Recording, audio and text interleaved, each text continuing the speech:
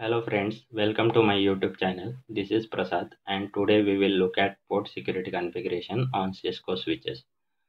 So basically port security enables you to configure each switch port with a unique list of the MAC addresses of the devices that are authorized to access the network through that port. This security enables individual ports to detect, prevent and log attempts by unauthorized devices to communicate through the switch.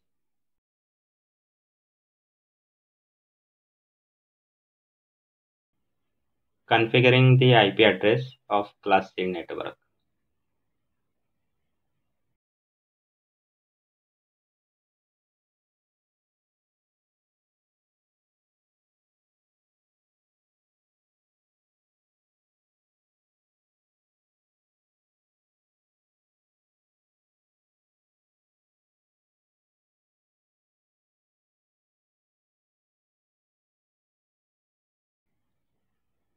Enable configure terminal interface range fast Ethernet 0/1 to 5.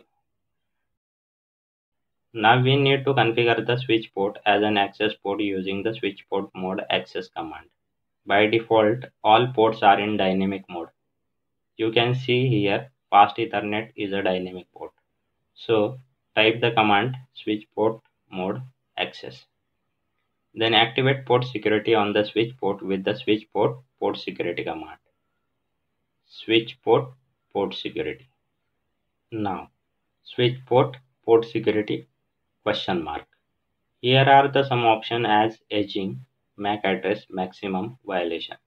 So I am choosing MAC address first, question mark. First option 48-bit MAC address.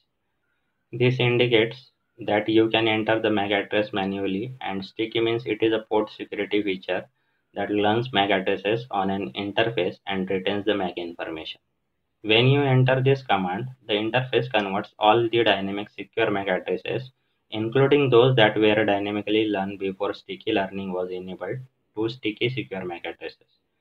Next command is switch port security maximum, max secure addresses. For security reason, I want to allow only one identified device, so I am selecting one. Now we need to set violation command, switch port security violation. Here are three options: protect, restrict, shutdown. We can either use restrict, shutdown or protect port security commands. So, protect mode drops the packets with unknown source MAC addresses until you remove enough secure MAC addresses to drop below the maximum value. So, we have already set the max value as 1. An interface is allowed only one MAC address of the source device. Restrict mode performs the same function as protecting, and shutdown causes the interface to enter an error disable state immediately. Port will be shut down. So I'm choosing restrict mode, no shut, and write. Show running config. You can see here that no MAC address has been detected by any interface yet. So let's wait for 30 seconds or check if your connectivity is fine.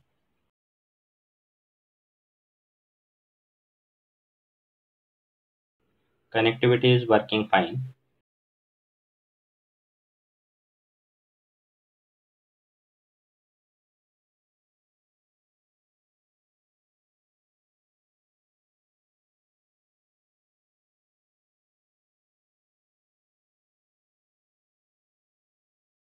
Navigate the MAC address on the interface.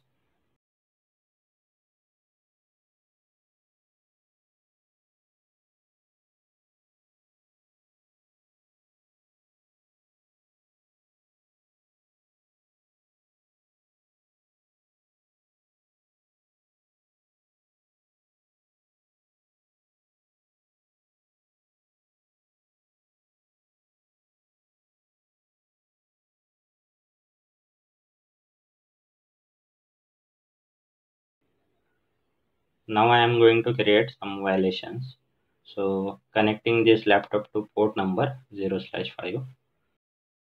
Now check the connectivity status. See, the connectivity is not established.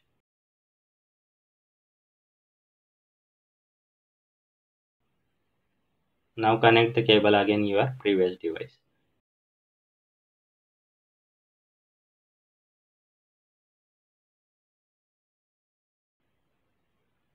We can get the reply from the device. So we are done with the port security configuration. Thanks for watching. See you in the next video.